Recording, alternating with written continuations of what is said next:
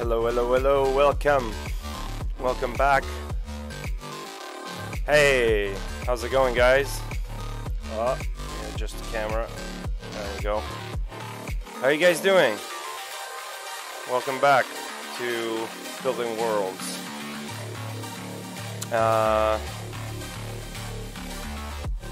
Welcome. You can see there are some people already on the stream. Cool.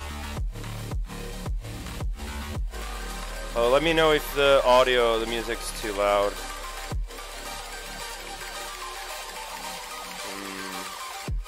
Maybe a tad, right? Is the audio on my end? There we go. Cool. Alright, so let's go over where we're at with this at the moment. And if I don't know if some people, oh, okay, it's too loud. Okay. How about now? Is it better? It's gonna sound just better. Okay. Cool. Okay. I'm assuming it's better. Okay. Yeah, thanks. Okay, so going back to this, well, not last week, a couple weeks ago, we sculpted this sort of block out cliff thingy, which is a little weird, and it changed a little bit. Like, I don't know if you guys watched my own stream last week.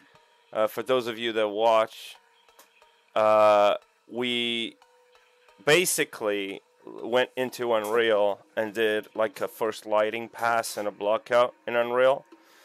And then we sort of settled that we're going to have a more blocky-ish kind of like cliff formation, more rock, more boxy. So I'm going to redo this. This is actually still, it might still be useful. But I'm going to actually sculpt one rock formation. This was the block out from last week. So, and you can see it's all still very low poly. It's just the general shape formation, and we got some platforms here, some angles, and I'm going to show you how I use that sort of workflow to start going to town and having some fun here. Okay, so, oh, that's so sweet.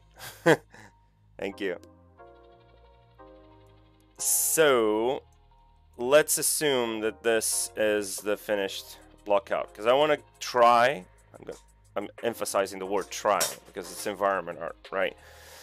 I'm going to try to have a rock formation sort of sculpted, and then I'm going to do the game ready asset inside a ZBrush with UVs, everything ready to go. So next week on my separate stream, we're going to do the Unreal part of it, and we're going to bring that in, do some textures, and start actually carving out the environment. And so, again, as you guys might know, I do love me some, oh Jesus, for some reason there's the pure ref is taking, I have my pure ref over here, you know, it's taking on a little bit of the screen there. Okay. And my custom hotkeys were not showing up. Okay. So, could you please provide me with a file of your interface and a file of your camera view? Well, I can show you how you set up a cam view. That I can do. And what do you mean work interface? You mean like this layout here? Alright, if you want to, I can show you how you can set up your own cam view and do the interface, like the custom interface like I have here. Because to be honest, I don't really care much about this whole thing around me. All I care about is this and my custom menu. I have everything on my custom menu, as you can see here, right? Everything I need is docked in separate custom menus. And even the brushes, like the most used brushes, are all here. Well, I forgot to name this one, but I know what it is, so. if you want to do that, that's fairly simple. It's much more simpler in ZBrush than in any other software I know. So if you want to create a custom menu, basically what you have to do is you have to go over here to the custom UI. Where's the custom UI? Yeah, custom UI. And you have to create a new menu, right? But first and foremost, you have to enable customize. If you enable customize, that means you can drag any button, anything you see on the interface, you can drag it around the interface, right? Let me just do this because that looks awful. Okay, so, oh Jesus, my keyboard, I have big fingers. So sometimes I click the wrong button, but yeah, so as long as the enable customize is on, you can create a new menu, and eventually, well, a menu, let's call it a palette, right? So it's basically one of these that you see on top of here. You're going to create your own separate one. And you can see my own custom menu is right here. Brush holder. This is my brush holder. This is custom. And then there's the, what is it called? I don't remember. It's just my custom menu. Like it's Control V. It's here. Sculpture. I call it sculpture, but you know, you can call it whatever you want. So let me just do that. All right. So I create a new menu and you have to type in your name. Let's call this demo menu. For now, right? You don't need to call that, you know, demo menu, but you call this demo menu, and now you can see it popped a new palette here, or a menu, right? Depends on what you want to call it. So if you click here, it doesn't have anything. It's all empty, right? And now, since you're in enable customize, you can drag and drop. Let's say I wanna drag this button or whatever. So what I usually do is I open up a separate docking tab here, and I bring in that custom menu. Oh, okay. So it reorders that by naming convention. So D is around here, dynamics, draw, demo menu. So if you drag and drop this here, it's open because you look at that icon and it pops out. The icon pops out every time it's open because you can't really tell because it doesn't have anything. But if the icon is popped out like that, I don't know if you can see on the stream, but it's popping out the little button there. So you pop it out and you're in enable customize. That means, let's say I want this duplicate button for some reason to be on my menu. Control Alt drag, and you can see it highlighted the menu, and you let go, and now this is part of your menu, right? And you can have anything here. Let's say I want the delete button as well, and maybe some subdivision control. So I want to have the divide button, and let's push this down. Always Control Alt is hold down, right? You hold down Control Alt and then you click and drag. So, and then you go to smooth, maybe some smooth, and then the subdivisions, you can actually have that here underneath. And you can even, it's better, I prefer it at least, to use this workflow, because you can reorganize the menus according to your own workflow, right? So let's say you usually go Dynamesh, and there's a bunch of features that you're using in Dynamesh. You clump those together, and then you make a little separation there. Let's say next I'm gonna have my ZBrush. I don't know, you know, ZBrush, right? So what you wanna do is actually you have these little buttons here. These are blank spaces that allow you to sort of customize the let's say, organize all the buttons very neatly in your menu. So let's drag this one here. And okay, so this sometimes, all right. So now if you turn off customize, you can see what that is doing. Like if you turn off customize, it's nothing there. Let's turn it on again, and let's add the ZBrush button, as I use that a little bit when I'm projecting details and doing all that stuff. All right, so now maybe I want the same and the half. This is usually the two ones I use. And maybe you want the keep groups button. I always use keep groups because it allows me to keep the edge loops I want. Is this live? Yes, it is live. Yeah, I'm here. Hello. I am here. Yeah, I'm gonna show you that in a second. Just give me a second. All right, this is even easier actually. So I'm going to use this rock. Actually, we could use the other one from the other week to create a nice little cam view. Ian Robinson has a nice tutorial on that. I actually learned this from him he has a nice tutorial because he used to stream with a Majin Vegeta. I think it was Majin Vegeta's head on the corner, and I was like, I wonder how that is, how that works, you know. So I learned it from him, but I can show you real quick. That's no problem. And so, all right, so let's say you have all this, and now if you go to preferences and you turn off enable customize, you can see there's like an empty space there.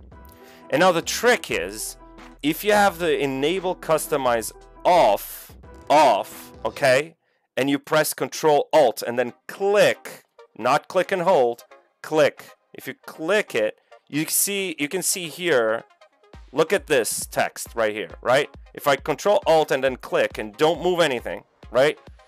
ZBrush is waiting for you to input your hotkey, right? So let's say I want Control H. All right, this is already assigned. All right, so if I press Control Alt, let's say Control 2, and now if I press Control 2 when I'm outside of that menu, Control 2, there's my menu. So I assign the hotkey to that menu that I just created with the buttons that I want.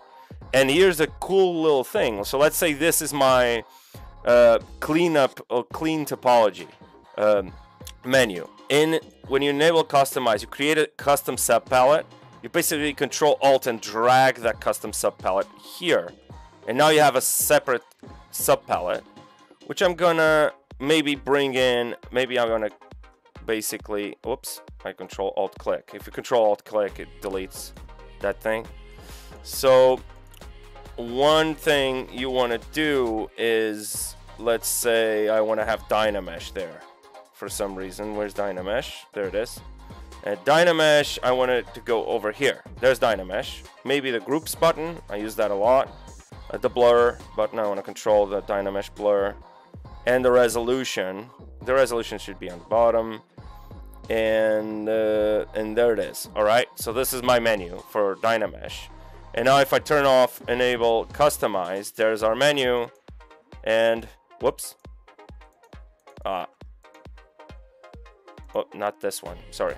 I'm gonna do the whole thing, Control 2, and now you have your custom menu. So if you press Control 2, there's your menu. Well, there's two of them actually, but if you press this is a subpalette that we just created, all right, with the custom menu.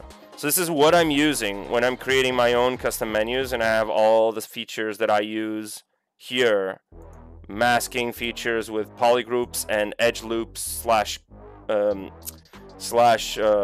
group loops and panel loops all together, because I use this on hard surface. I use this a lot, like the masking and the auto groups button, so it's all clumped together. A good example of this is when you go to, you want to have like mirror and weld. Traditionally they're on two very separate locations, right? So mirror is in modified topology, mirror and weld is in modified topology, I'm sorry. And in deformation you find mirror, but usually I use those two in conjunction.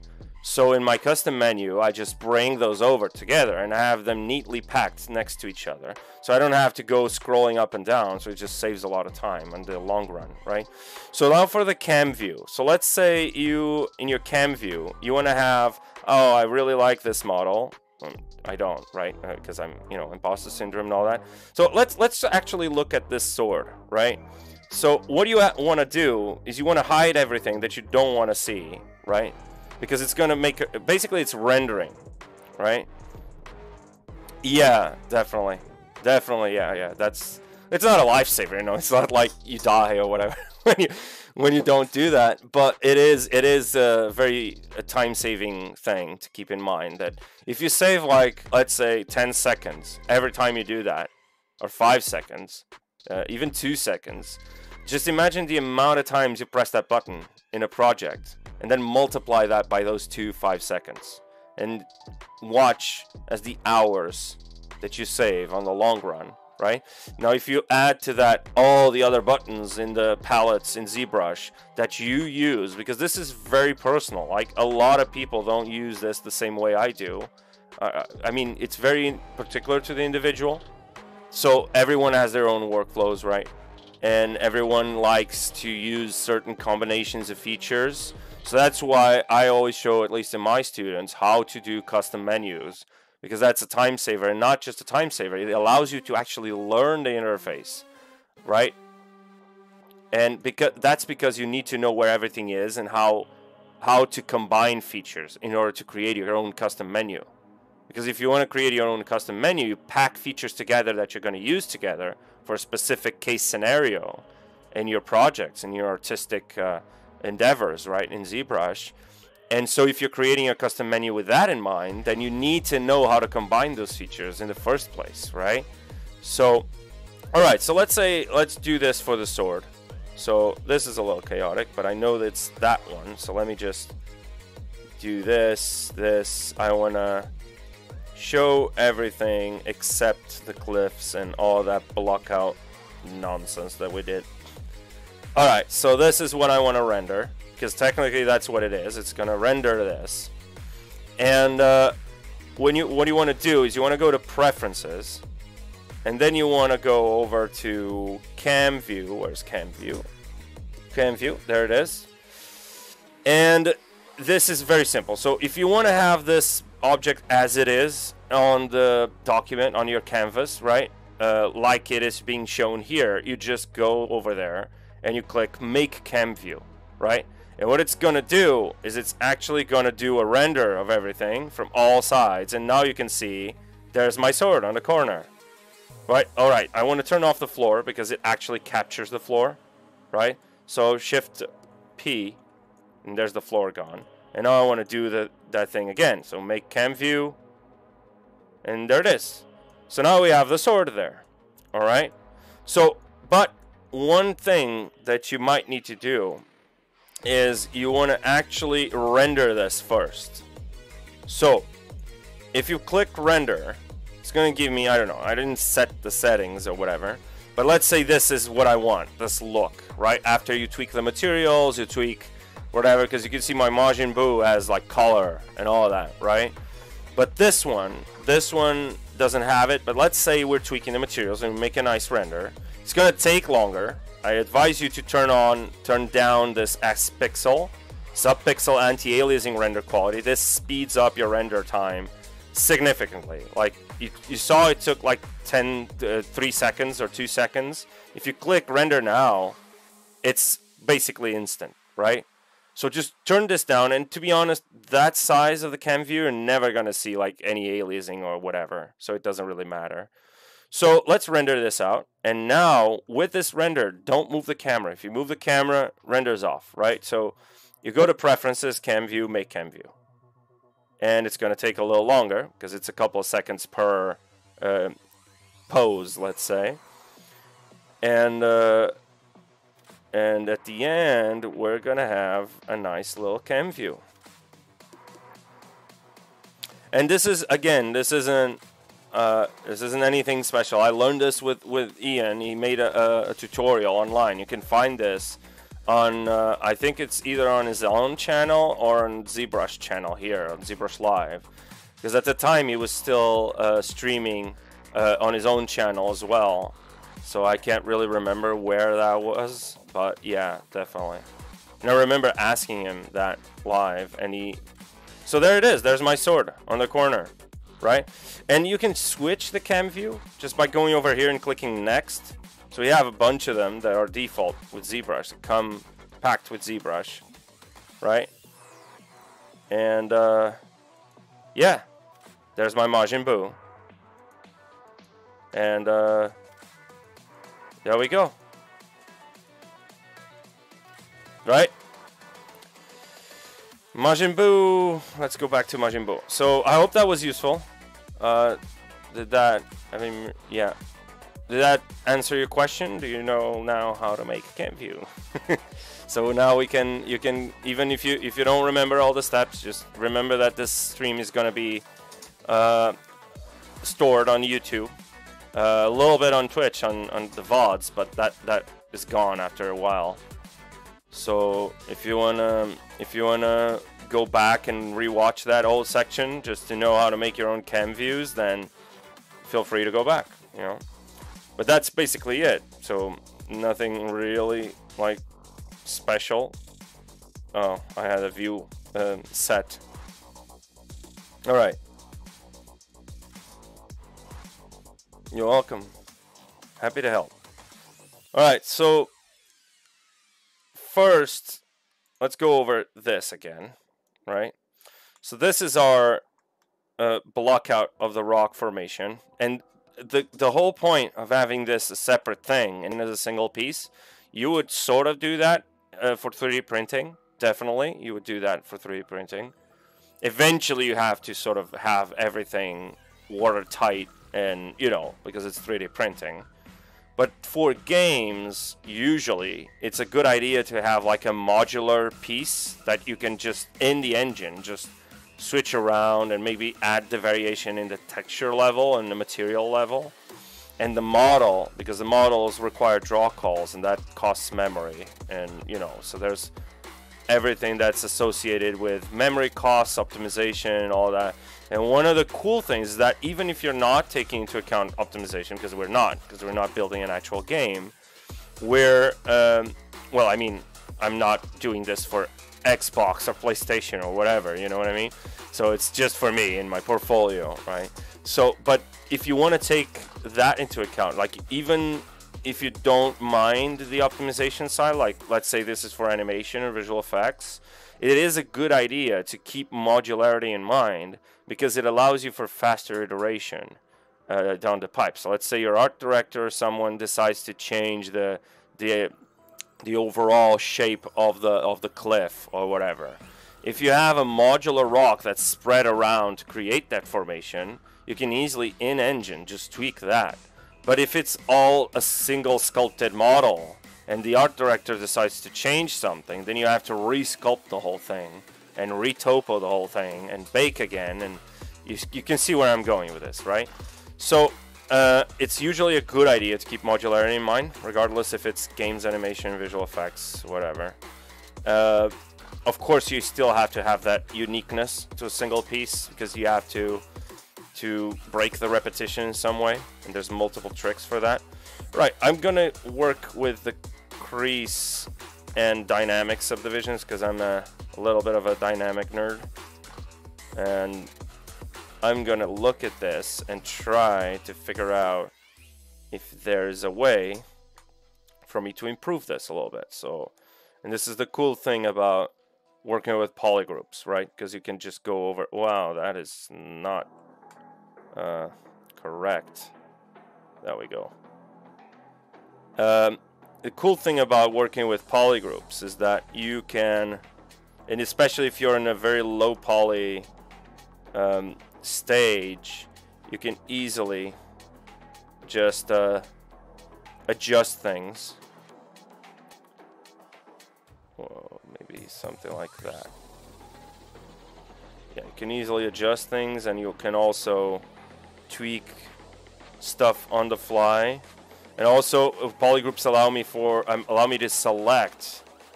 Oh, you mean that? No, I bought those. No, I didn't print those. Yeah, those are bought. There's Goku and Vegeta there. There's like Super Saiyan 2 Goku and Majin Vegeta. Then there's Goku versus Frieza, and there's a little Vegeta there that's a little scared. Is on the corner, right? No, I wish I printed those. I have a couple of artists that I follow that do incredible 3D printing works, especially in the Dragon Ball franchise, because as you can tell, probably, I'm a big Dragon Ball fan. So, yeah. I mean, I could show you, but it's not mine, you know? Like, so, what's the... You want to see them? I mean, they're not even like collector's edition or whatever. I don't really care for that. I just love the figures. I don't even care about the, let's say, the collector's aspect of it, right? It's just the figures themselves that I enjoy, and the actual franchise, you know? And, okay, so what you're seeing here basically is, oh, you can't tell at all. Is that sarcasm? Yeah. Oh well. It's probably my cam view. Not at all the hundreds of figures that I have for Dragon Ball. It's the cam view. Definitely the cam view. Right. So one cool thing about polygroups, you can see that suddenly it masked everything. That's because I'm using Control-Click. So if you're using polygroups, it's essentially like having subtools, right? So you have your own subtools, and then in that subtool, if you have everything separated by polygroups, you can either select them, or if you're in the gizmo, Control-Click, and it just selects, well, masks everything except for those polygroups. And now I'm going to my handy-dandy, you know, menu, and auto groups allows me to have everything that's not connected into the same mesh. It's gonna have its own polygroup. So, and there we go. And we're gonna go over here. Gonna try to make this a little better. Sorry if I'm clicking outside, Paul. I don't know if you see this, but if you see this, I'm sorry. It's my tablet. It's not working properly. Right? My button here is all messed up because I usually, oh, you see, like I right click, but it still doesn't want to work properly for some reason. So yeah, it's on my tablet because I'm usually right click fanboy. Right click army.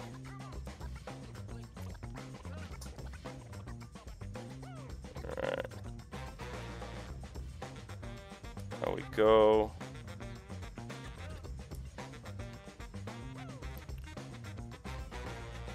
There we go. I want to look at this in that manner. And this doesn't taper that much. But again, like once I'm subdivided, I can always just go over here to my deformers, actually taper, and taper this down, and then just bulk it up a little bit and have sort of a slight taper there. It doesn't taper that well because it's very low poly, you know, like it doesn't have the geometry to bend properly. I'm gonna probably run again another one, but it still does the job. I wanted to have like a thicker base, or, you know, because this is going to be rotated and all of that. So one of the cool things that we need to think about is, are we gonna have, this should be flatter though because of the whole modularity aspect to it. Yeah, we're gonna do that anyway. So let's try this. Let's try this block out. I usually duplicate and then I start, because if you want to have another variation, you keep that, right? And the naming is all over the place. So forget that for now. I don't usually forget that for now, because especially in games you want to have, like for baking and all that, like the proper naming convention. But, you know, whatever. So let's apply this. Apply dynamic subdivision. And maybe divide it once more. And now go to resolution, drag and drop to see. Let's go over here to this little corner there. Maybe, where can I get the most? There we go, 80, right?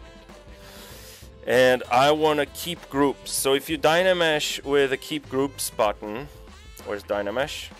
The groups here, multi-group Dynamesh. That means it won't weld unless you have the same group, right? And that's what I want for now. Oops.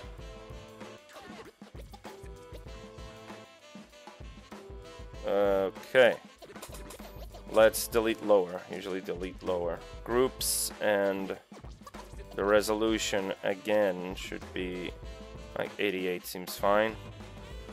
And again, 88 does a lot of density because this is big. It's a big mesh, right? So Dynamesh is dependent on the size of your mesh. So if the mesh is bigger, because you have to think of Dynamesh as sort of like a grid on your document that is projecting that topology, let's say, onto the surface. That's why when you have like weird corners, if everything is like flat 90 degrees, then that's fine. But if you have like a weird tapered corner, you're eventually going to get some aliasing. You can see there some aliasing going on. It's not aliasing, but it's like a stir effect that's technically caused by aliasing. So, you know, and So, but in this case, we don't really care. So I'm gonna actually reduce this because this is a little too much. Ooh, wow. Okay.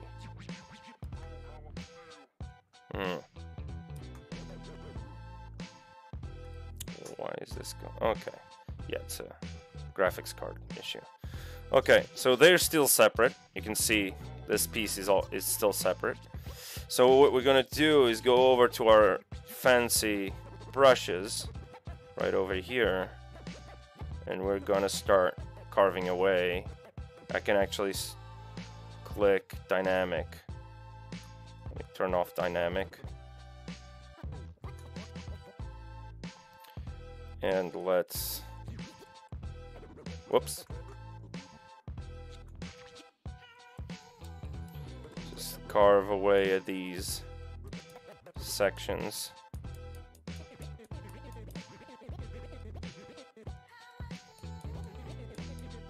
Maybe make this a little bigger.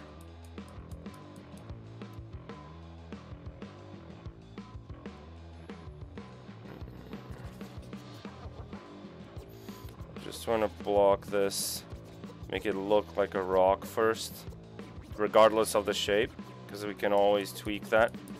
And we can start, like, if this is isolated, this is the cool thing. Control click, and now if you go over to your clip curve brushes, remember to turn polygroups on. Actually, no polygroups on this case because we are using Dynamesh groups, otherwise it would create some issues there.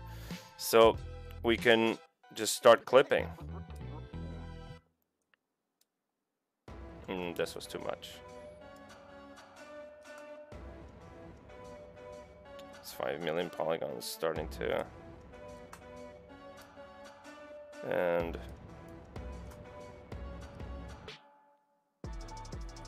start clipping those things.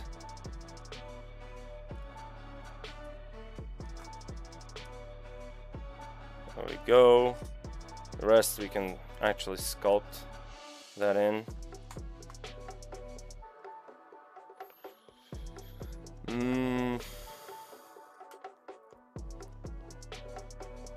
And this, actually, we can carve in the design before we even get to that section. So double tap that, double tap that. Yeah, I'm gonna create that issue right there. But again, reDynamesh, and voila. And it's still a separate mesh, right? So, same thing here. I don't like this. The silhouette. I want to carve this in.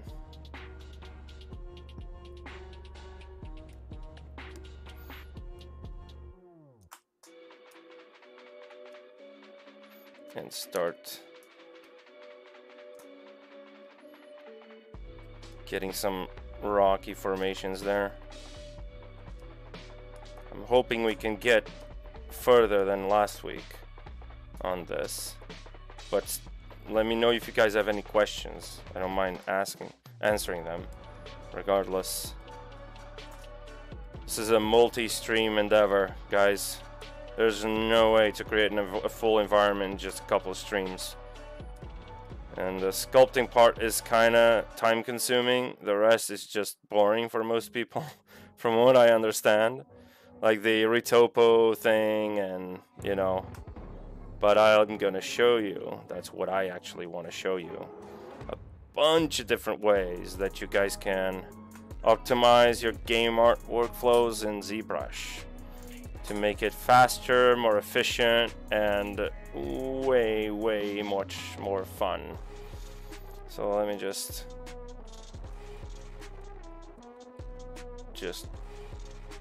hammer this down.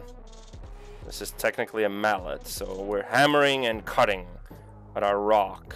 So you have to sort of, that's why I like to use this workflow, because I think of like as if I am doing like marble carving, you know what I mean? Like this is a solid piece of rock and I need like to actually cut like a section and then just hammer it.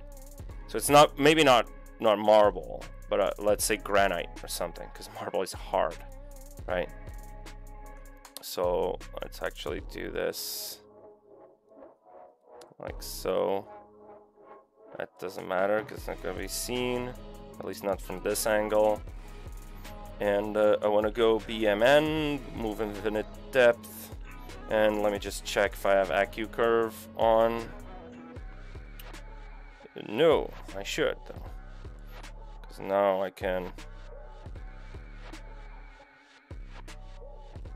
actually hand taper that.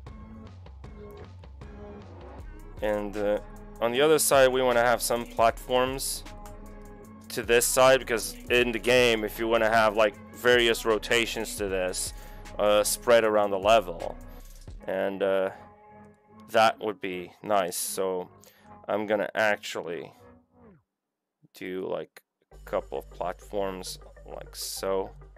So I want to push this out a little bit, and that one, maybe I want to push that out too. And we're gonna start cutting this. Gonna rotate this a little bit. Right. And just check something. There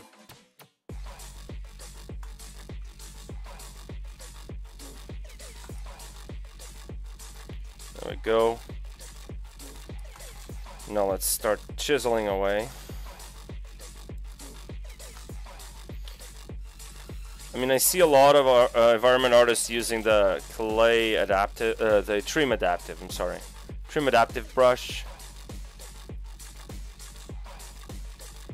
Okay, can you get away with decimating the mesh as much as possible and project the details to avoid my... Well, you can, but the problem is, unless you're doing what I'm gonna be doing for you guys here, as sort of like the block out thing, you can get away with a lot with the decimation, yes, but it's harder for you to control the UVs unless you use a new couple of features in ZBrush that allow you to actually tell ZBrush where exactly do you want your UV seams to be. There's a couple of new ways to cut seams in ZBrush.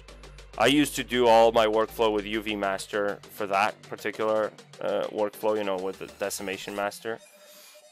But now not anymore. So the cool thing is that usually you have to do manual retopo, especially if it's a deformable mesh. So let's say I'm gonna have a crystal that deforms and then breaks apart, whatever, like for effects.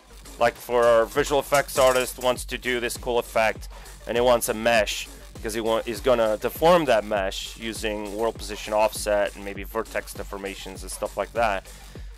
If it's gonna deform, it's gonna be a little more evident, you know, the stretching and the seams, right? And if you don't want to have that, so you want to have your seams according to like the flow of the mesh, right? And you want to do manual retopo. But if it's a static mesh like this one, you can actually get away with a lot just with decimation. That's it. And that's technically what I'll be doing. I won't do that for everything, especially like we're going to have some steps. I have a whole list of props I want to do with you guys here. There's one or two cliff rocks, one platform rock, which is those slabs that are like on top of each other layered. Smaller rocks, then there's like a tileable texture for cobblestone, tileable texture for a stone wall, then the altar piece, and then the steps. And for now, that's it. Probably vegetation as well, so probably a tree, a stylized tree or something, but I'm not really sure about that, so let's see. So with the cliff rocks, maybe the platform rock as well, and the smaller rocks, definitely you can get away with Decimation Master.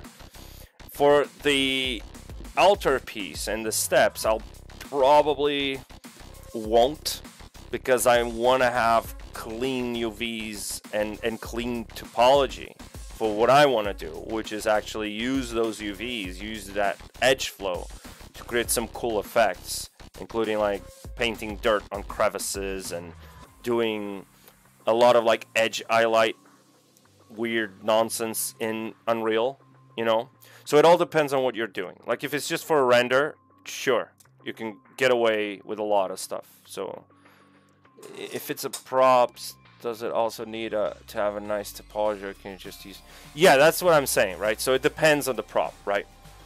And you have to keep in mind as well, is this going to be... Because decimation does a lot of like small and big triangles depending on the surface area, right? So it depends on the normal variations to apply density. If you're... Let's say it's a gun, right? And the gun has a lot of like contraptions that you move stuff around.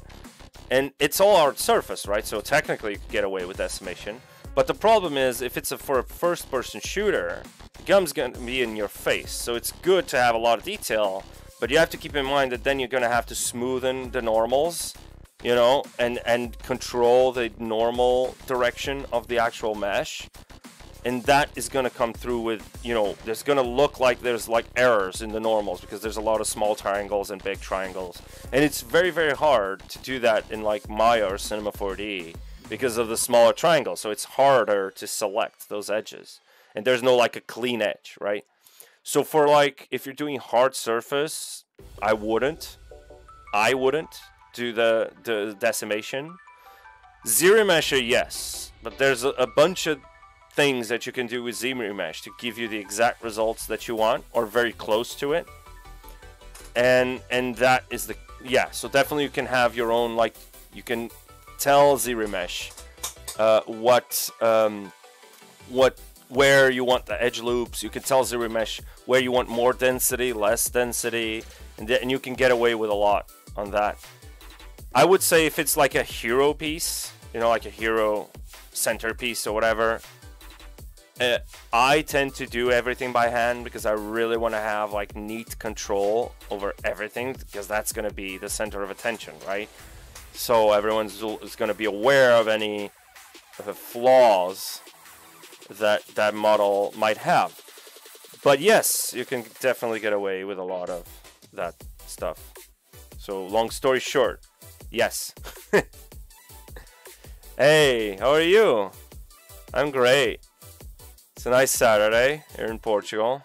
It's sunny, and I have a big window so light comes in, and I love the sun. That's one cool thing about living in Portugal, is that there's sun, a lot of sun.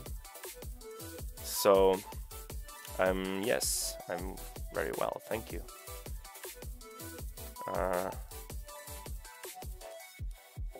Let me just try to give the impression of it being a rock. One of the things that's important is to retain those harsh edges that are sort of like stylized-ish, because that's going to come through in the curvature map when we bake those in Substance. And we want to use that to our advantage when creating the textures in Substance.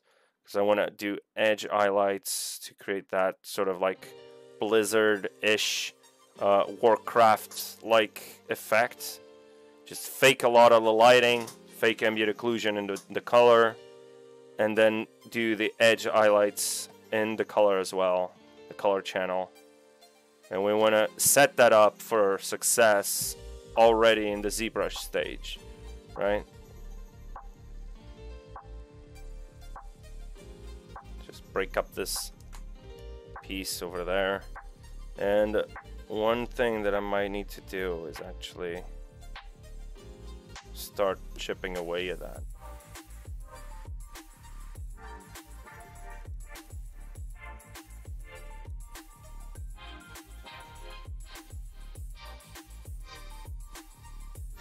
Now we can do this.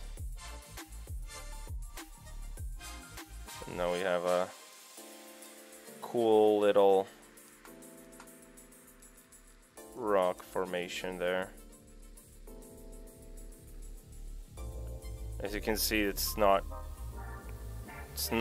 perfect. The Dynamesh can only go so far at this resolution, but I don't want to go too crazy with that, because again, we're still blocking things up, and I want to have this be like a slab, have a slab sort of look. So you can go over.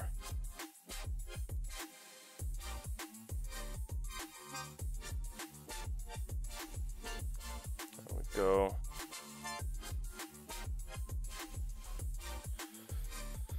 Big platforms here and there. Whoops, a daisy. Forgot to mask that. Just gonna do some very basic. And I'm gonna probably do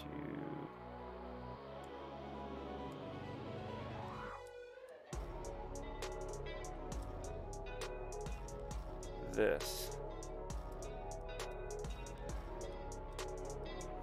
And now this. Whoops. Come on. There we go. There's the cool thing. They're still separate, but now they match perfectly, and that's because of the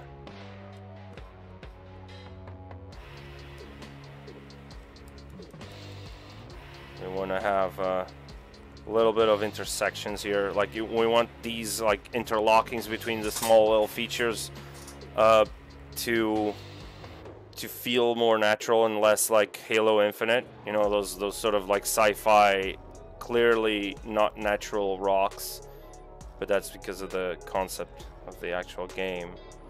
So we wanna. No, I am not a hard surface modeler.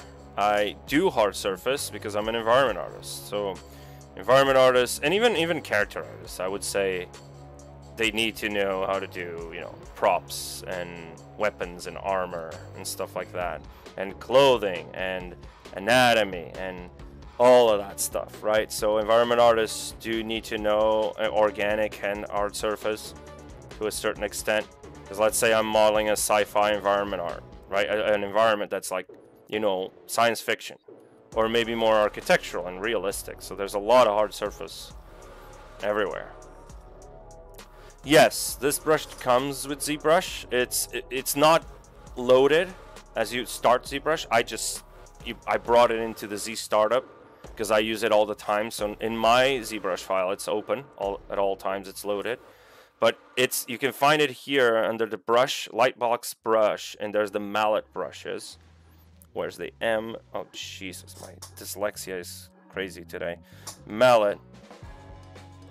And I'm using Mallet Fast and Mallet Fast 2. It's basically a fancy version of Trim Adaptive, but you know, it gives you a much harsher result, which is exactly what I want for this, particularly in stylized pieces. But I use this all the time for non-stylized work as well. So, and you can tap, basically you're tapping, because this is a hammer, basically it's a mallet, right? So you're tapping, and then if you just do this, for example, it's got to create a clean cut there. And this, and you can see,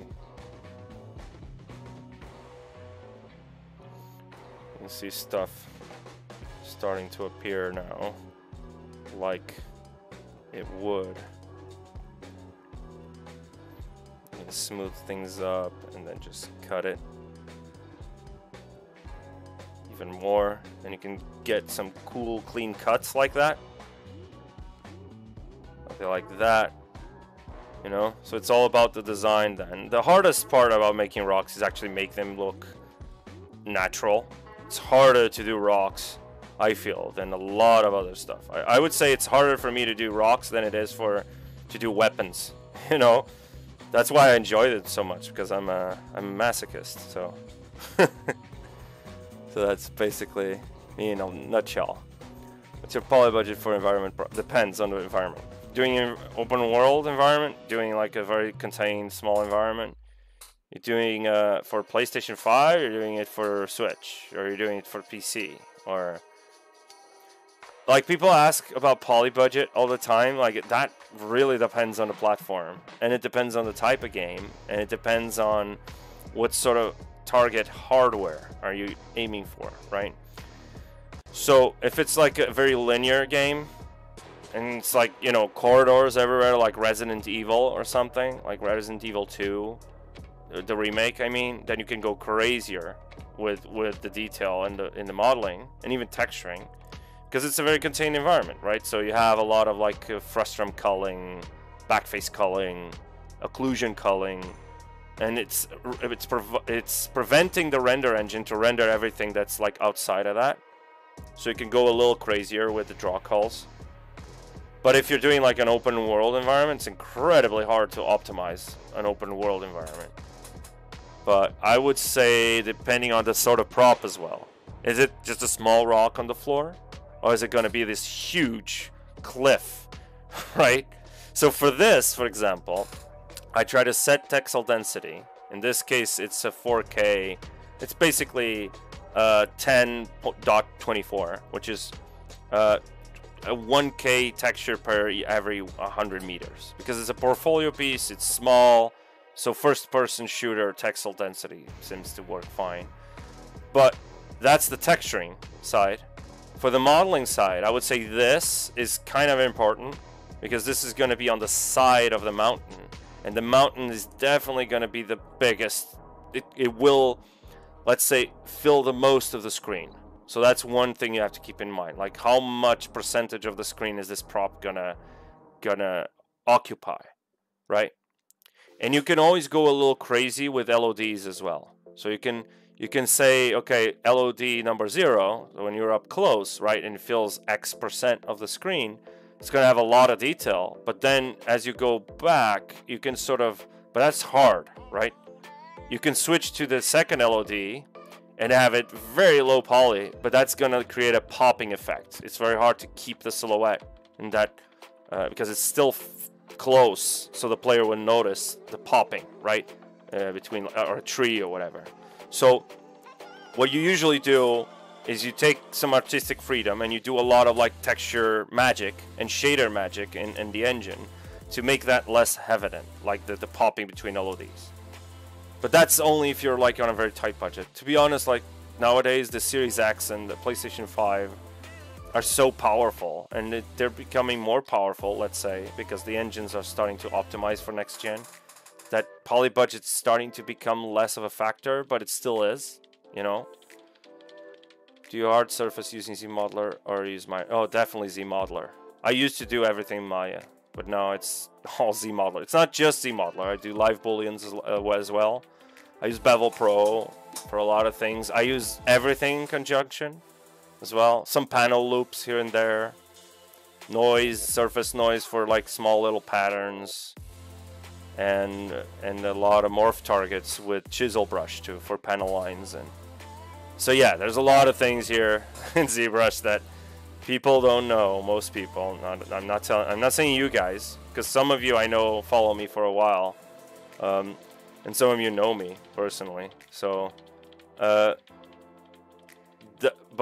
a lot of people don't even realize that ZBrush can do so much more, especially when it comes to hard surface modeling. A lot of people come from that old school 3ds Max sort of way of working. I'm saying 3ds Max, but it's not just 3ds Max. It's because 3ds Max was the de facto go-to for so many years for hard surface modeling and game art, that people just became so accustomed to that workflow that they think that there's no way you can get that quality on anything else than that particular workflow. Box modeling everything, very, very much a very traditional sort of box modeling sort of way to go about it, right? And that's not true. That's simply not true. I found out when I was studying under Paul, and that changed my life definitely. Like just the hard surface part, right? I took a course on hard surface modeling at the time, and with Paul Gabry, and he showed me the ropes on what can be done in ZBrush for hard surface. Whoops, daisy. Jesus, I really need to get a new tablet. Sorry. There we go.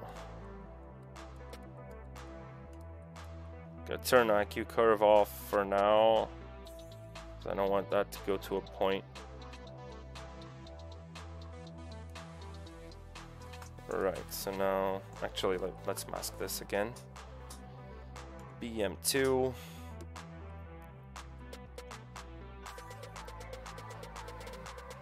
Yeah, that's a valid. It's a valid workflow. Don't get me wrong. It's the same, let's say, workflow than ZModeler, but because it's box modeling, right? But the difference is that since ZBrush has a lot of other features that use polygroups and use a lot of, like, from projections to live boolean, etc., you can just get away with a lot of stuff. And even ZModeler, I would argue, that's me, you know, I've been doing Maya. Before I was using ZBrush, I was a self-taught Maya artist for 8 years. And so for me to switch from a Maya-centered workflow to ZModeler was like I had an existential crisis at the time, right? But I forced myself to do it for Paul's class. And at the end, I was like, why the heck do I even use Maya for? This is way faster. And not just faster, it gives me better results because I can so quickly go back and change stuff. And it's not destructive. A lot of the workflows are not as destructive as a typical insert edge loop kind of thing, you know. That it's just a different way, right? Yeah, that's it. Like, wrapping your head around it is the hardest part, right? So wrapping your head around, because it's a different mindset, right? It's a different workflow. You're dealing with a brush. You're not dealing with tools. You're not cutting edges. You're not thinking of, like, n-gons and stuff like that. You know what I mean? So it's a different mindset. But ZModeler, basically, I took Paul's Gnomon School work class. It was called Advanced Digital Sculpting at Gnomon School of Visual Effects, and it was online because we were during the pandemic, right? And I was in Portugal, stuck at home, and so I took his class. But I know that he did a workshop on his own mentorship program that's called Sculpt Corner, and we're all part of it. Well, not we're all. I'm part of it. There's a couple of other friends in the industry that are part of it, and Paul did the first workshop. It's basically a lifetime mentorship, right? You pay once and you get access to every workshop he ever does, and he did a workshop. The first workshop was like 20 weeks or something. And it was the same thing, just hard surface techniques in ZBrush. And you have to trust me when I tell you that even if you're an organic sculptor, if you understand how to do hard surface and the multitude of features that you are required to know to do cool hard surface pieces in ZBrush, you know ZBrush. That's it. You know ZBrush. Because for organic sculpting like this, you can get away with just a couple of tools. And you can do that too in hard surface. But there's so much more features, so many features that are sort of hidden under this glass ceiling that's called the hard surface blockade, you know, that most people can't get through. But it is easier than you think. It just has a steep learning curve right in the beginning. But that's with everything, right? Anything CG is not easy, right? So, relate to ZModeler. Oh, I was just wondering, how do you change the top right avatar? Yeah, I went through that on the beginning of the stream. If you want to watch that, I told you guys to watch the VOD. Or this stream is going to be recorded. So that's going to be there. And there's also a video from Ian. Let me see if I can find that video from Ian. Let me just check. So cam view Ian Robinson. I remember Ian Robinson.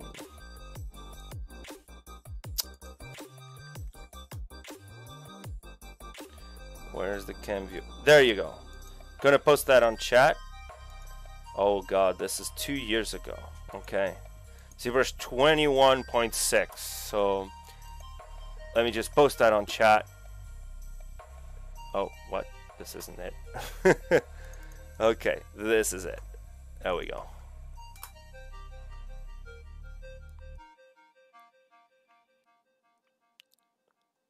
Wrap my head around ZModeler. I use 3ds Max. Hard to think outside the box and get in. Let's ZBrush from a little. Yes. Okay, so I put the link up, and really appreciate you taking the time. Oh, no problem at all, man. I used to do this for a living, like for 5 years. I was a teacher. Just answering questions was my bread and butter, and I really enjoy doing it. So you're welcome. It's cool. I like doing that. So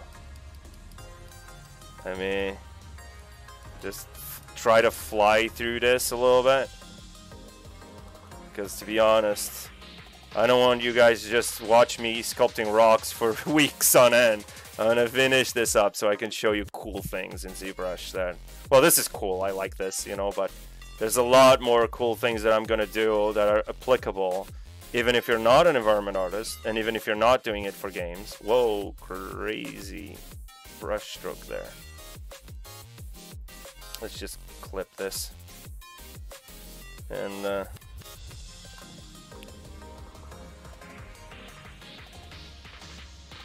well, it's a skill that's learnable as well, right? You learn it with not just with experience, but with also with a lot of persistence. And I mean, I come from a country with no industry, right? So it was really hard for me to get into the industry, and teaching was a viable option to make ends do, right? But I fell in love with it. Actually, you know, like I really enjoyed teaching, and I felt like I was doing the actual country some good, because what I see is in a lot of these developed countries in terms of industry, right? Because Portugal is not a developed country, but it has no industry. In the industry of games and VFX, etc., Portugal is definitely an underdeveloped country. You know what I mean? So I saw a lot of people just give up on 3D modeling and concept art and all those cool things because there was no industry, right? And because there weren't a lot of people teaching them the skills, right, necessary. Like, they would teach them software, they wouldn't teach them skills. And even software is like, you know, people that are not from the industry trying to teach people that want to get in the industry. And to be fair, I wasn't in the industry too, but I knew a lot of people from the industry. I knew how things worked in the industry because I was attending events. I was attending the Trojan Horse Was a Unicorn event at the time, and I still am, you know. And that alone gives you a sensibility to what the industry requires you to have in terms of skills and etc. Right? And I knew Substance Painter, ZBrush, a little bit of ZBrush, a little bit of Maya, and Maya was my go-to, right? And Unreal Engine. So I was teaching that for a few years, and a lot of students seemed to enjoy the classes, and I felt like a lot of people didn't give up on going to the industry because I tried to make that the focus of my classes, right? I didn't want people to just think, oh, this is great, but this is not gonna get me paid, or, you know, or there's no way I can make it because I'm in Portugal or whatever. So, you know, that because it's a darn reality in most of these countries. There's a cool podcast that's called Edgeloop. The guy, he was the art director or lead, I can't remember, on Ghost of Tsushima.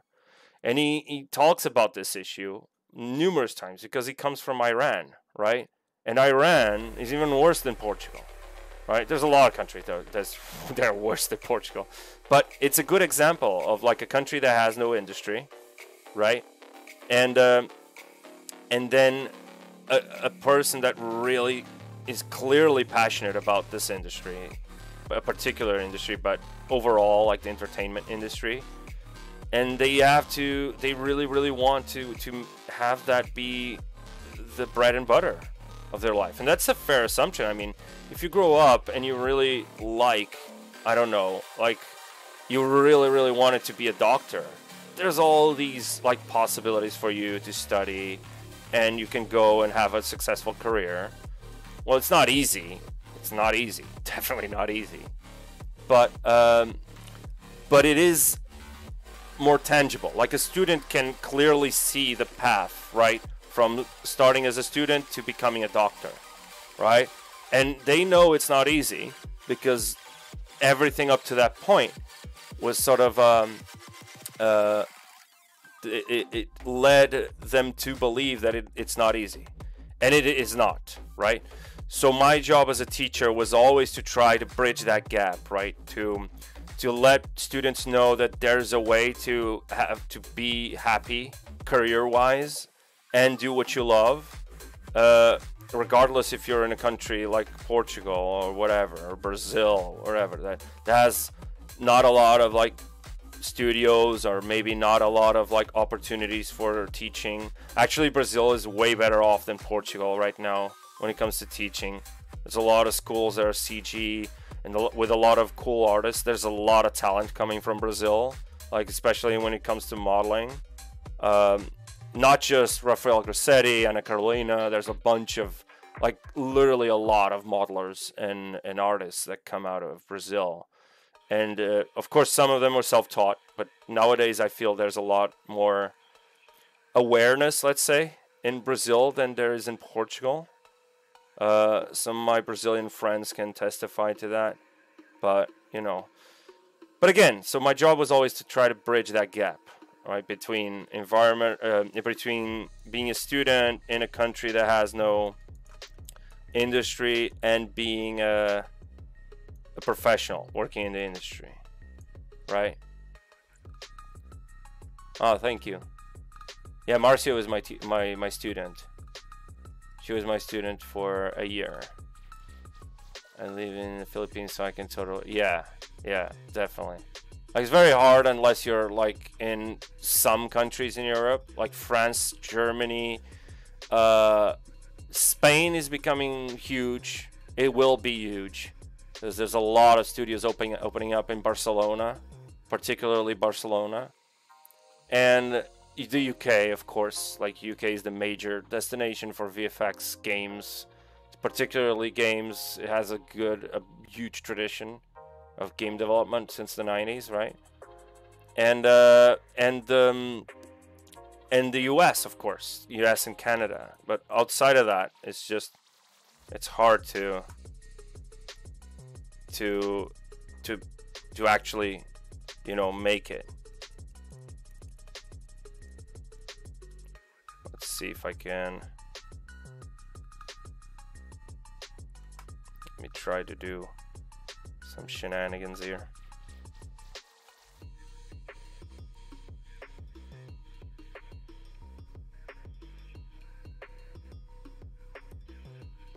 Right, maybe I can raise my Dynamesh now, just a tad.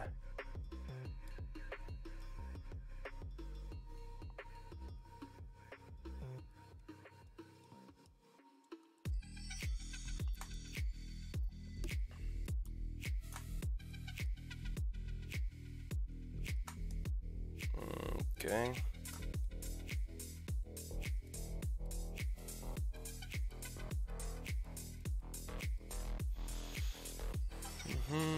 Last time we were enjoying a knife on a rock.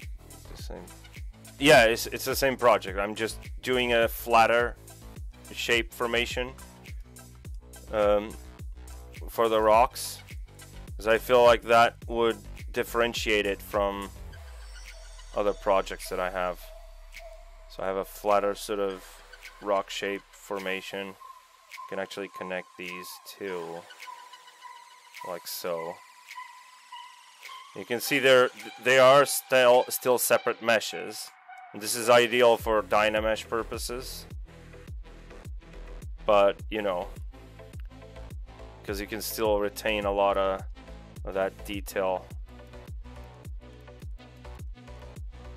Let's hope I can come up with something fairly cool in such a short amount of time.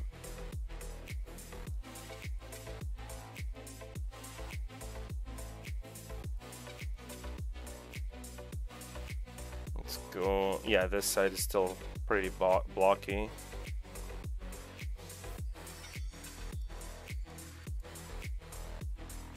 Dude, I definitely need a Cintiq or something.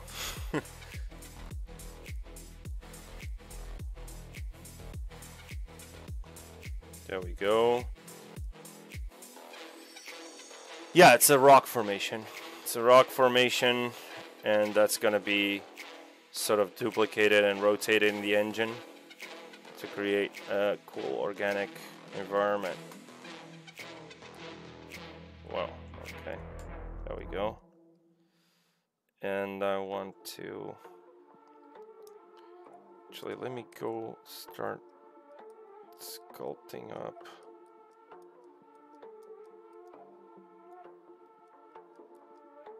So I can do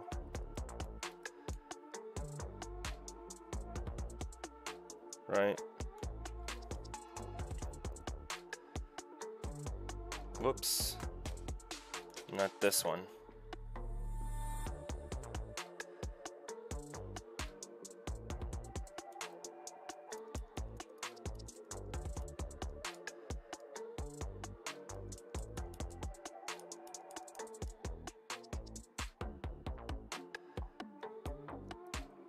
Let's just try to.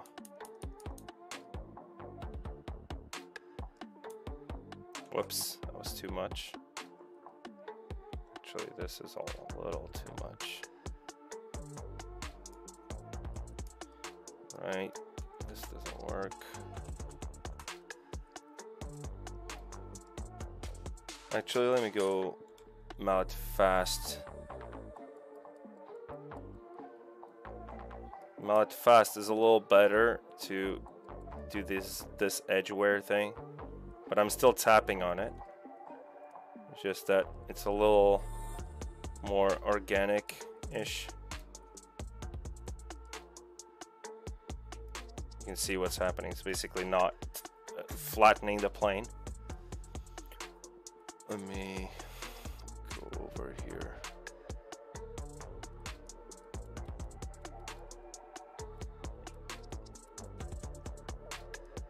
Just flattening up. And do some clips here. Whoops. Over there. Clipping this like so. Whoops. Like that.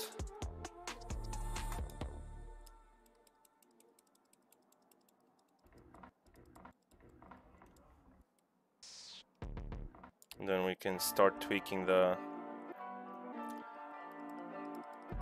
overall shape of the environment, because it's still looking too blocky. Very hard to tell what's going on. Big planes first. Sometimes your brain just goes into tunnel vision.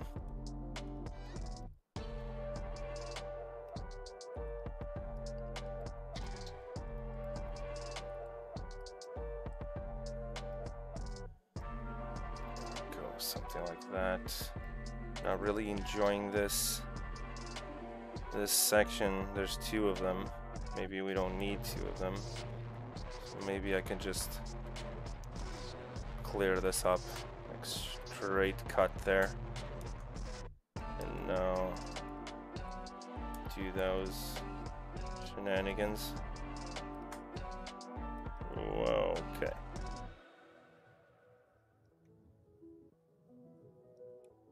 Whoops, a daisy.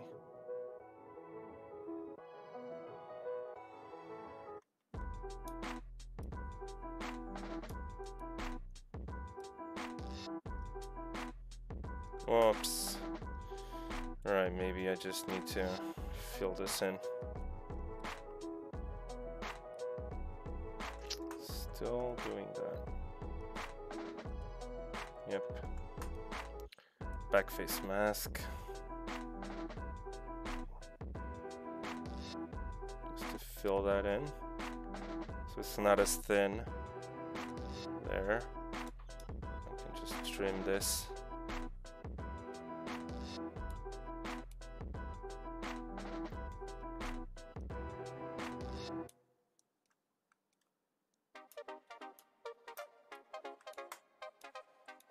There we go.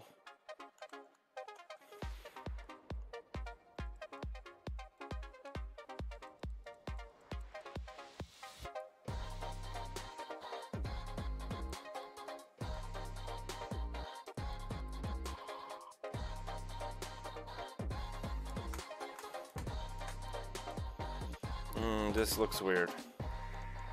This could be maybe pushed like so, or maybe I can just use some deformers here. Again, deformers also work with the mask. Well, no, I don't use HD geometry because I don't need to, because this is eventually gonna be baked anyway into a fairly low resolution texture. Well, it's not low resolution, it's like 4K, right? But so unless you're doing that extra, usually a lot of like character artists do that, right? Because you're baking like the HD geometry subdivisions into like a detail map, right? But when it comes to this, usually what I do is I have a bunch of tiling textures that I use for my detail maps in the engine. So it's not something I do in the model itself, because there's no need for that. You're going to lose that anyway due to, you know, the resolution of the texture, especially on big models like this, you know. Any suggestions on doing sci-fi and spaceships? Yes, just go learn ZModeler. Go watch Paul's, there's another one from Paul that I always suggest. There's the TIE Fighter, right? There's this TIE Fighter, that's a two-part thing.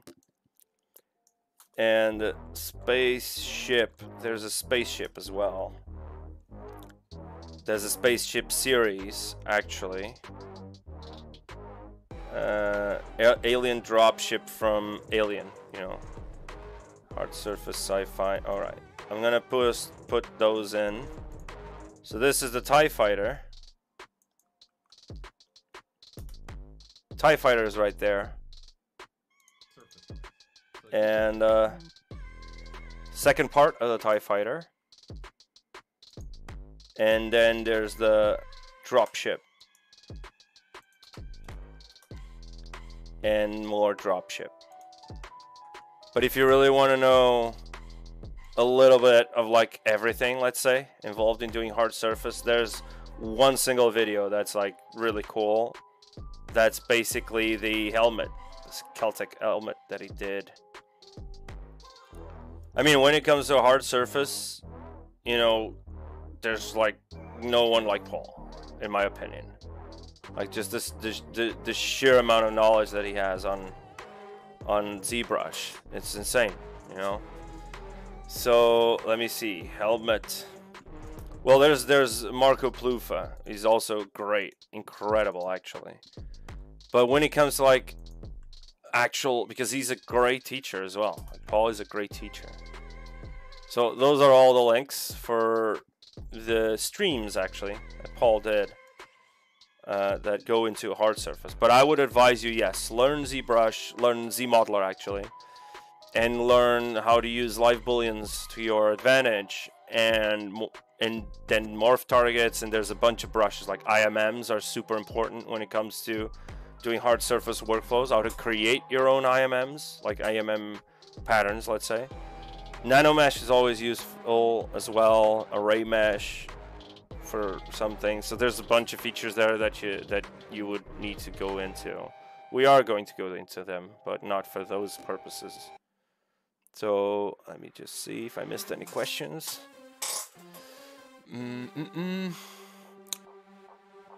Look, I am looking for 3 years job. I graduated from college 2 months ago, but somehow I'm not getting a job. What is it? Well, I can take a look. Just send me over that through Instagram, or I'm gonna link that on the. You can send it over through Instagram, and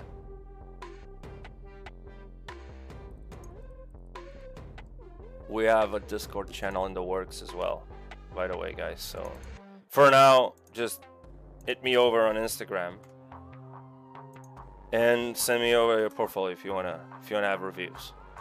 That would be cool, actually. There it is. I linked it. It's on the chat. So yeah, looking for a job is hard, man. I've been there. I still am, because I'm freelancer. So a freelancer is always on the lookout for jobs, because you never know, right? So it is hard, man. There's no way. I can't really say anything unless just keep doing what you're doing, and it will happen. You know, eventually, if you push through. It's a mix of like portfolio with also like your networking, because that's the reality of it. And then eventually it will happen, dude.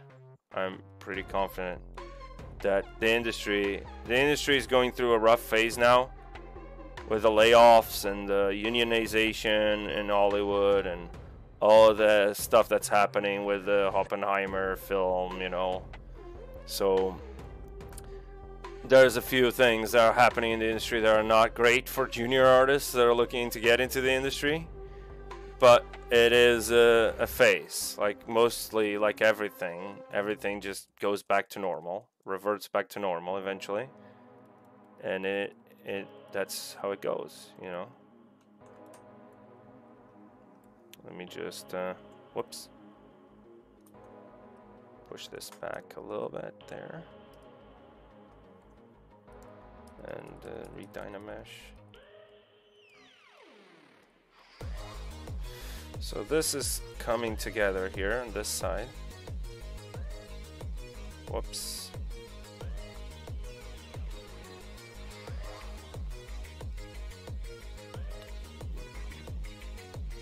Fill this in.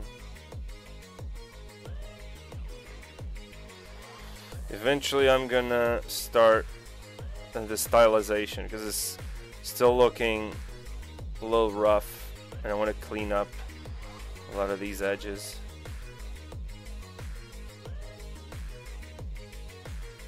We're going mallet fast 2, now 1.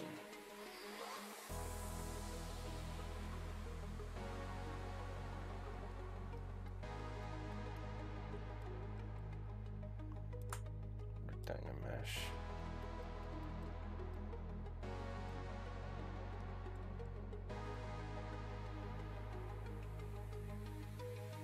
There we go.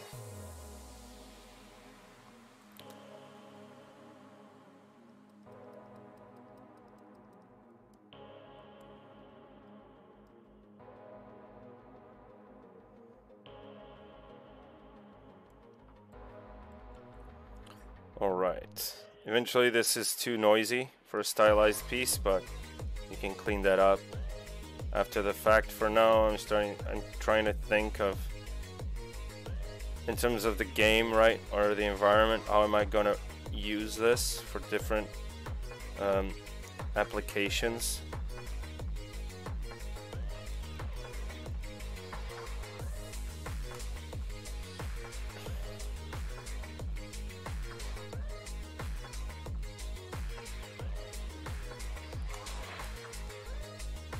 Let me go back to this. Come on. There we go.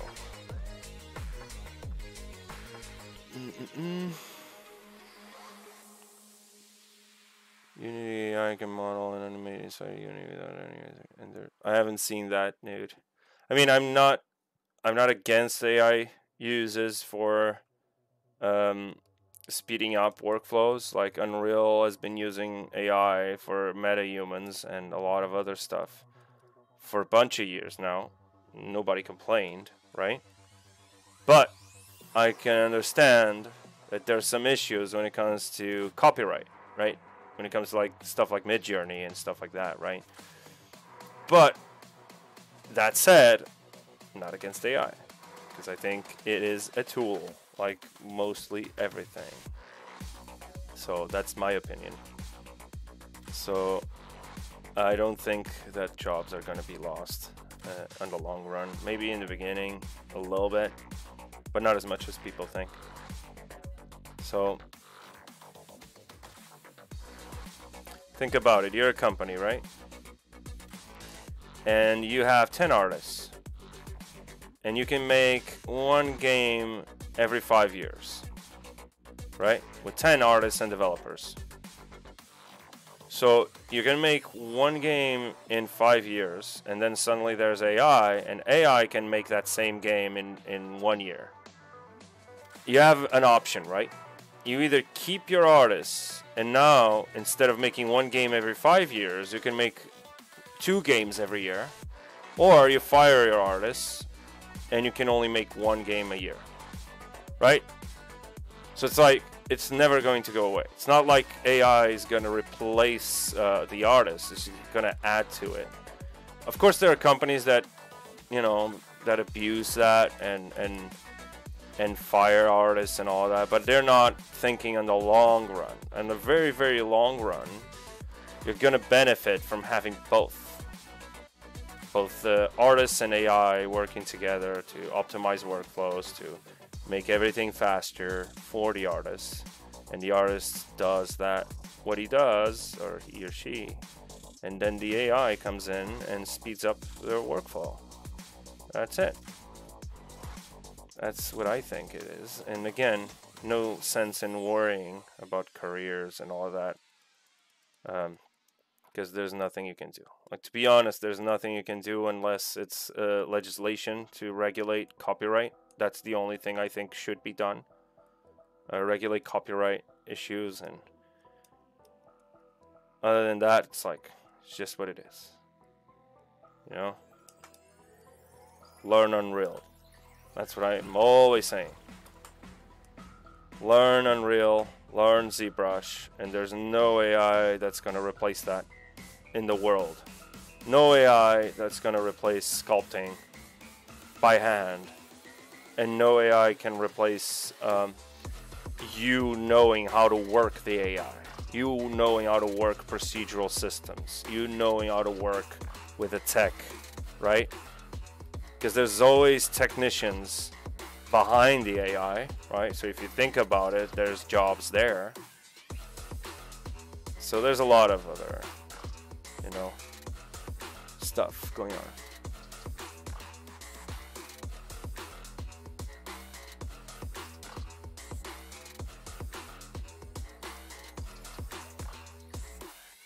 Yeah, like in a smaller market, like the indie game development scene and all that, sort of. But I can also tell you right now that most indie developers like to have an handcrafted sort of look to their projects.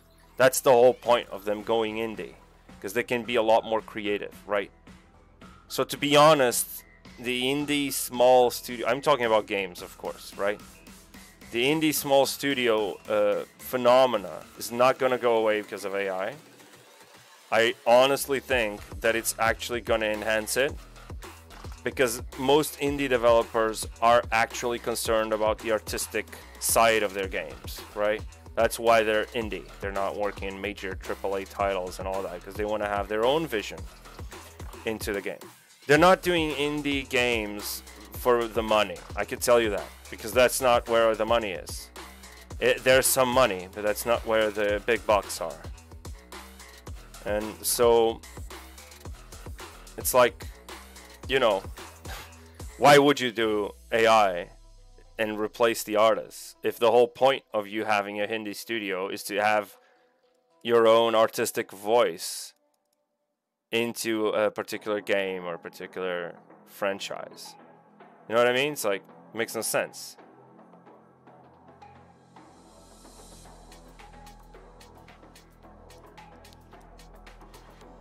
Right, this is...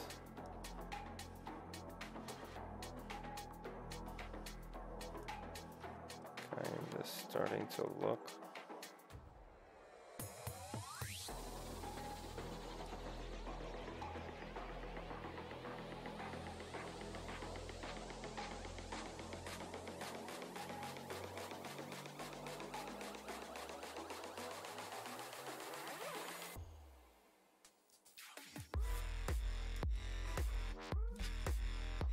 Just cut this over here.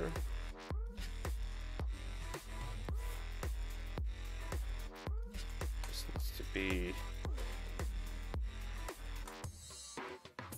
Nope.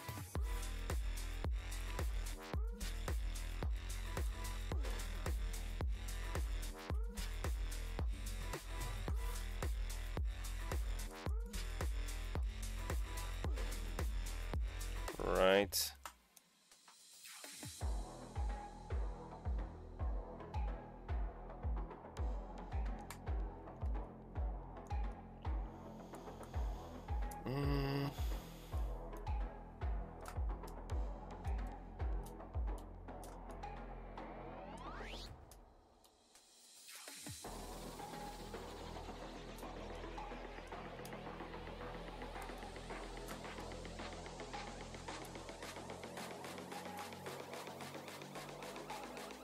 Yes, that's true. I agree with that. There's no way to replace that. And even if you could, again, it's a matter of like business, right? If you think of it in a business perspective, it doesn't make sense for you to replace the artist.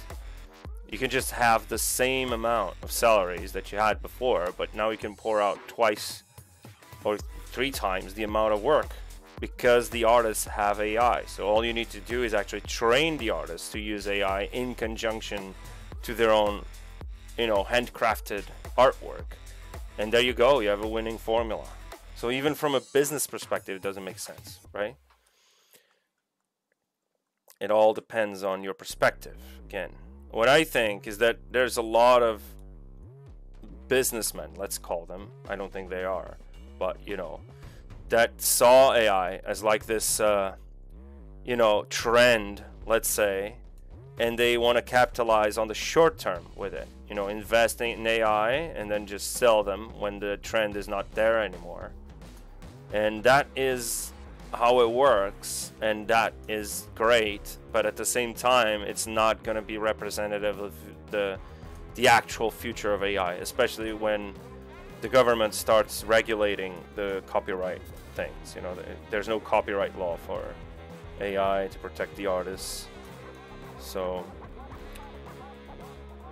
I mean, there are companies, I can tell you that, that are doing incredible stuff regarding that front.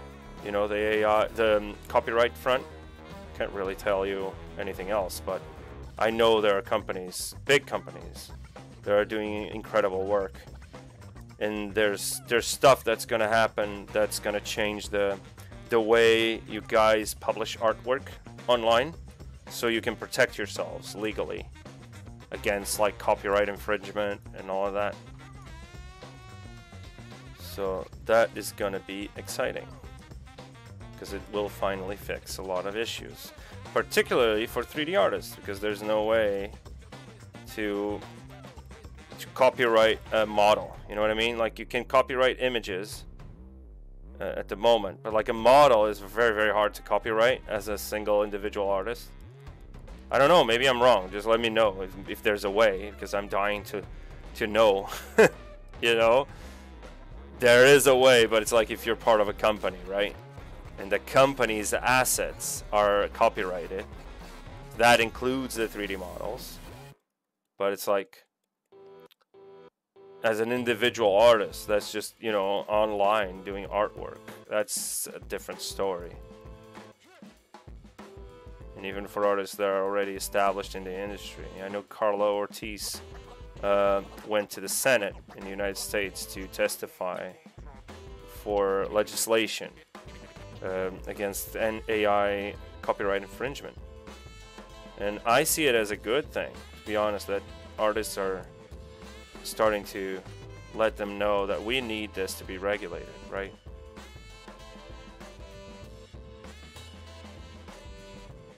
Because again, it's just a tool. AI's been there for a while. People seem to forget that AI has always been there. This kind of AI, I mean, it's just not been as available to the public as it was now. This is called generative models, right?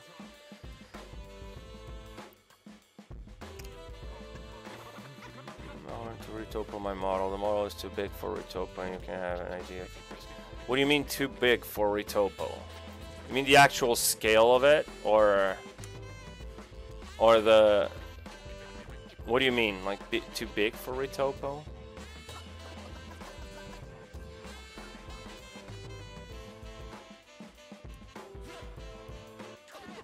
Yeah, it's not about the look, because AI changes the look because it's using a data bank that's comprised of work that is available online, work that is or not copyrighted, right? So that's why AI works. This is not true AI per se, like, you know, Skynet. This is literally a huge data bank that uses a search engine to search for images, and then it's intelligent in a way that it associates images with words, with prompts, right? That's literally the AI part, associating images that are available online with words, and then mix and matching them in a specific logic of color and harmony and all that, right? But the images that it's sourcing it from are copyrighted. You know, that's the tricky part. And that's what needs to be regulated, like the images that it sources the prompt from, right? That usually is I think it's the main complaint about AI nowadays. So, because I'm not against AI, again, I told you, I'm not at all against AI. It's just the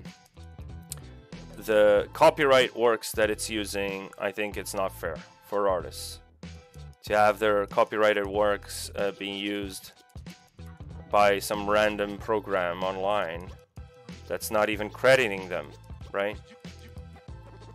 So it's not about what the AI does, it's where it's getting that information from and reusing it and changing it to make a profit, and the artist doesn't get a dime, right? All right. And I fear that we are not gonna be able to finish today again. I'm so sorry, guys. Like, when I'm online, and this happened as well when I was teaching, I'm never as fast as I could be when I'm on my own doing work, and I feel that's natural, right? So, and it's very hard for me to work on this outside of the streams because I have a job and I'm freelancing, so I can't really. Sometimes I can, but I'm so tired, you know, like from working all day, doing this all day for other projects, that I just don't feel like it at the end of the day. But sometimes I can. I manage to do some work for my own after the fact. And this is still not finished, clearly. But it's looking like a rock. It's no longer this, right? This is what we started with, sort of. And this is what we got at the moment. The shape is still pretty much similar, but it is supposed to be, you know, there's supposed to be like this cut here, for example. Supposed to have a cut there, so it actually looks like there's intersection in the rocks. This doesn't work, so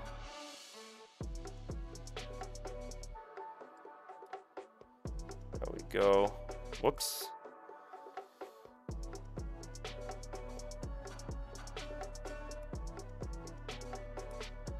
This doesn't work as well. And now it's the fun part, right? Where we start to actually look at this and start to break the geometrical aspect of it, but still keeping it fairly simple.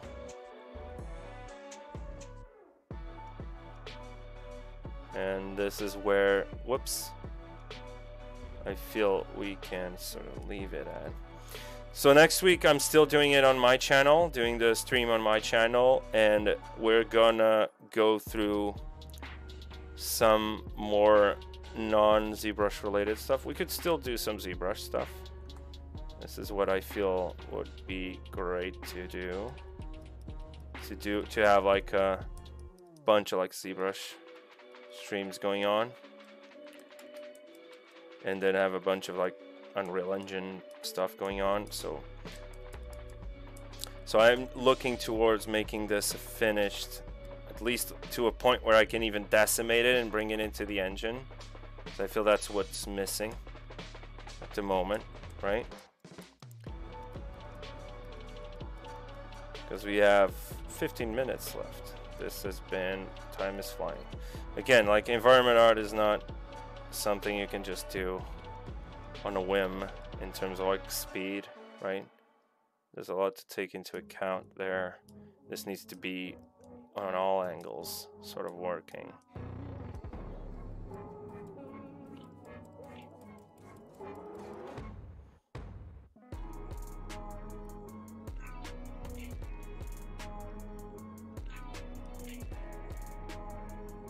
Let's try this. Yeah, so my channel is, let me go to the Twitch, I'll link it down below. Twitch and YouTube. Whoops, this is the wrong. This is the old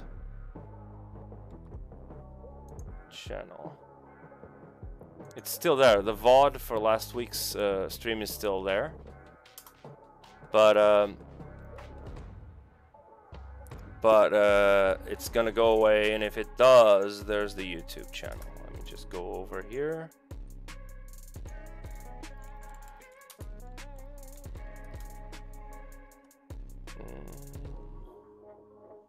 Let me see. What? How come I can't find it? Yeah, I'm gonna have to sign in. Sorries.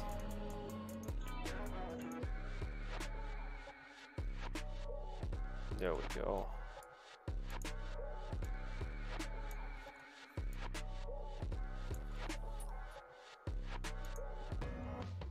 And there we go. And that's the YouTube channel. So these types of monoliths in game in various places. They're even a huge place, just a type. They're even a huge place or just a type of rock. Yeah, exactly. So this is made this sort of like blocky shape. I feel it's better for complementing like cliffs and stuff like that in open world environments, because then you have your actual terrain right underneath this, and you can do a lot of like fake variations and stuff like that using this method. And I'm trying to, this looks odd. I mean, I just enjoy sculpting rocks. I don't know why. A lot of people find this very, very tedious and not just tedious, but hard. And it is hard, don't get me wrong, but I love it. I just love it. I love to sculpt rocks. And here we go. Again, just cover this up. Again, all this scratchiness here, that's what you gotta think. Like when you're sculpting rocks, you gotta be down and dirty. Like you have to be dirty on your sculpting. Like the way that you approach the sculpt has to be a little bit of a fine art kind of way. So you have to sculpt it like you would a portrait, not a character, a portrait. You know what I mean? Like you're doing clay sculpting. You have to sort of look at it and imagine that you're doing a clay sculpture. So it's dirty and then you refine it as you go. Always think of the big shapes first, then the smaller shapes, then the minute shapes. So the hierarchy of detail, that's super important. And oh no, we have 10 minutes. I wanted the stream to be longer actually. But I can't. There's more streamers coming in Saturday. Saturday's a busy day, so you guys can enjoy ZBrushLIVE the entire Saturday if you want. It's a show, you know. It's our own little ITV. I feel a lot of people that watch YouTube and Twitch, like me, you know, they don't watch TV. This is our TV, you know what I mean? so it's great, right? I don't really watch TV. I just watch Twitch, YouTube, and So, whoa, what happened there? Oh, okay, it's flattening that shape. Whoa. Yeah, but you can see, like, I'm still in Dynamesh, but it's a little easier to control because I have all these polygroups, this polygroup section, and then you have these little cuts here, which you could take advantage. Whoops. Which you can take advantage. Oh, come on. There we go. Don't leave me down. See that? And one of the cool things is that you can actually mask this. Or you can actually start smoothing this. And maybe flatten this up a little bit. See what's going on there? Like, as you break up this edge, there, and these natural formations start to emerge in a way, you know. And you can always just come over here, mask, and then whoops, and then you want to mask this one too. You can add to the mask. And now you can go over here with a move infinite depth and just move that slightly off. In this case, we might want AccuCurve on. And you can edit the curve as well.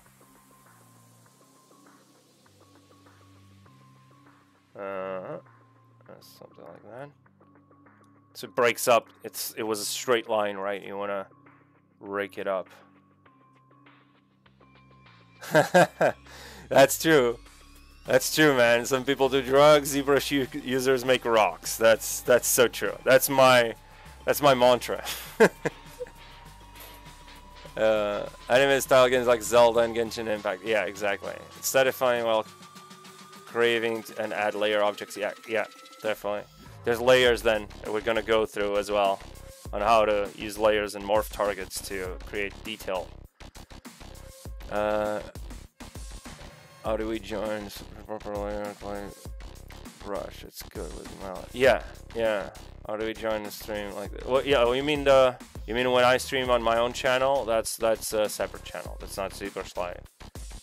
Because it's usually centered around more like non ZBrush workflows as well, like how to use other software in conjunction with ZBrush to create environments. So when I'm doing a lot of like Unreal work, I'm not going to do that in ZBrushLIVE, you know what I mean? Like, so I saw Rodolfo, I'll be looking forward. Oh, cool, thank you. Thank you so much, Michael. Mitchell, sorry, I butchered that. Sorry. Mitchell, Matt DiVetro, some people do drugs, yeah. Mitchell again, or addicting than anything on planet Earth. You mean drugs or rocks? Because to me, that's rocks. Sculpting rocks is the most addictive thing you could actually... You want to give me a drug? Give me a rock to sculpt. You know what I mean? And this conversation has become weird all of a sudden. You know? Okay. I really want to carry on with this, but unfortunately, let me just do a quick save. Just in case. Unfortunately, we have to leave in like 5 minutes, so we don't have any conflicting schedules and all of that. And another cool thing we can do is actually come over here to the slash, the orb brushes, right? We start doing these. You can see that for this kind of thing, it's already a little bit low poly, and we don't want that, so might as well just wait around for the next stage, the phase 2. You can see this is still too blocky. This is a little better here. It's kind of working now, sort of, you know, but you can definitely tell that this could be moved. For example, you could have like a move infinite depth and just move this in, you know, move that in, move that out a little bit.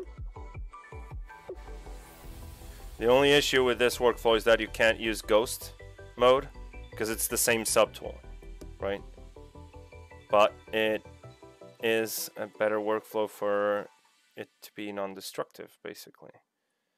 So now we can do the brush mallet 2.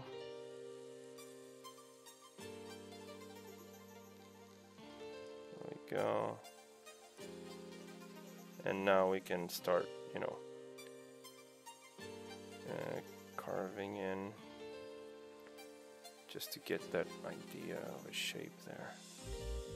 There we go. Start getting that, the idea of having like interlocking rocks. So that is very much reliant on that bottom section there. And now it's a little getting into a little tunnel vision there. So I don't want to go in too close, you know, at this stage. So I want to keep it simple, fairly big forms. Looking at this here, does it still read like a big block? Yes, it does. On the angle, there's a little cut there, which I actually like, because it adds variation, and a little bump there on that section, which is cool. So it breaks up that stiffness, you know. We could break it up a little more here on the side, but I feel that's not necessary, because we're either going to have this on this side or on that side, or rotate it like this or like this, and maybe the corners on certain sections. Yeah, I'll definitely take a look at that. Don't worry. I'll take a look at that, and we can go over it. If you want, we could do it. We could go over it on stream on my channel. Yeah, you don't want to add. You mean on this rock, like a tribal mark or whatever?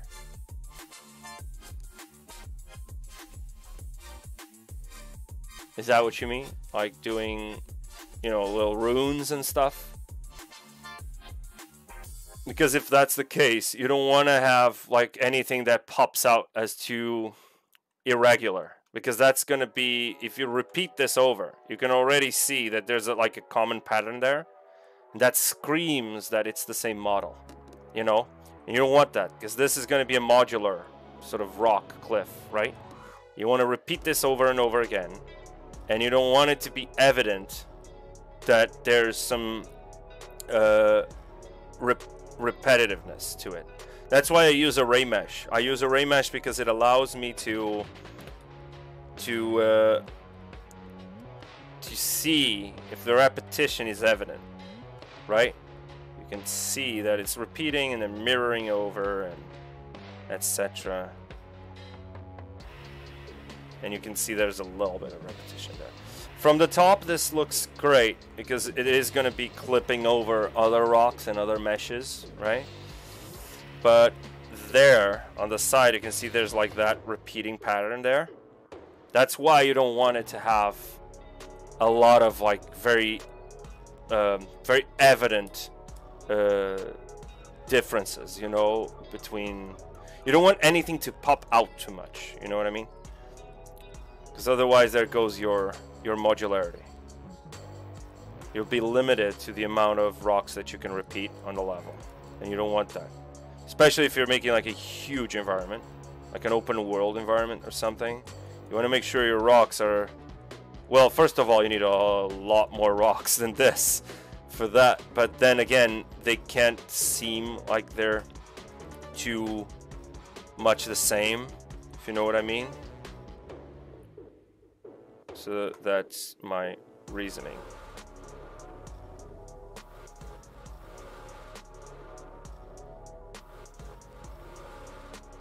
There we go. We have this mesh. We have that mesh.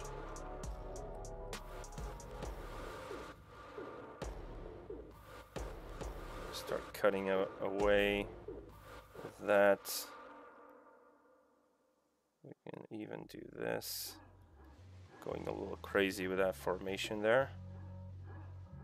I love this brush, man. This has become my favorite brush. The ZBrush Mallet Fast 2 is just incredible.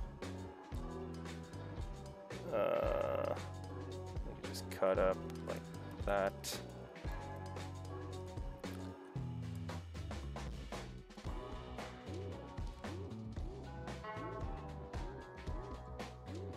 Okay, this is the issue. This mesh right here, right? So we want to maybe maybe we want this to have more of a blend there, so it's not like poking out too much. Because you have to look at this sort of like the whites, like the highlights and the shadows, right? So if you look at the black and white pattern there, it's fairly easy to realize where the issue lies. Where's the bump viewer?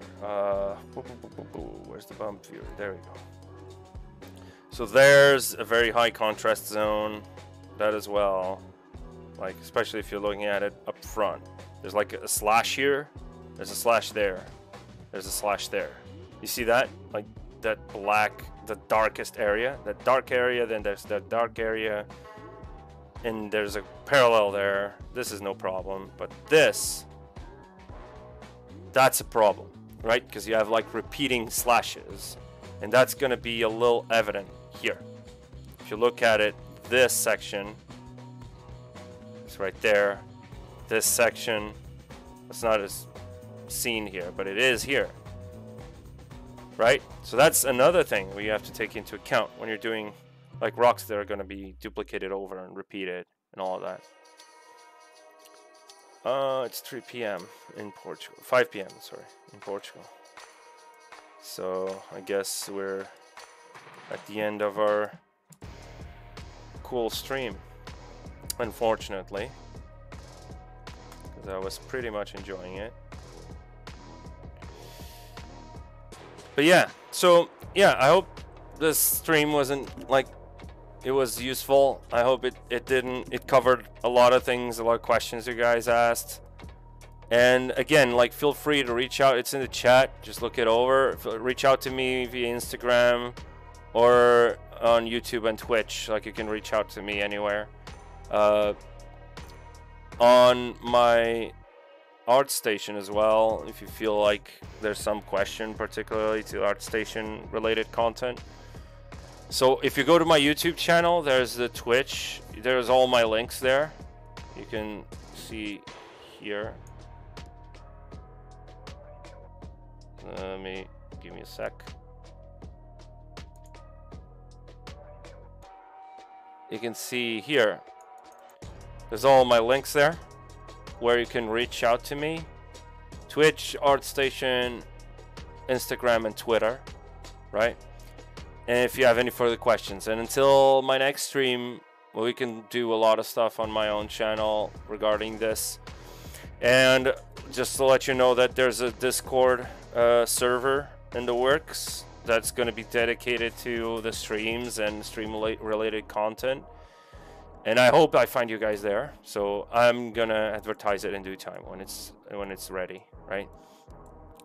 So guys, I hope this was useful. I hope you guys enjoyed it. It was cool spending the Saturday afternoon with you guys, just answering questions and chilling and sharing some experiences. We talked about a lot, like AI, from AI to portfolios to rocks to drugs to everything. And yeah, so I hope you guys enjoyed it. I'll see you next week on my channel, and until then, bye bye.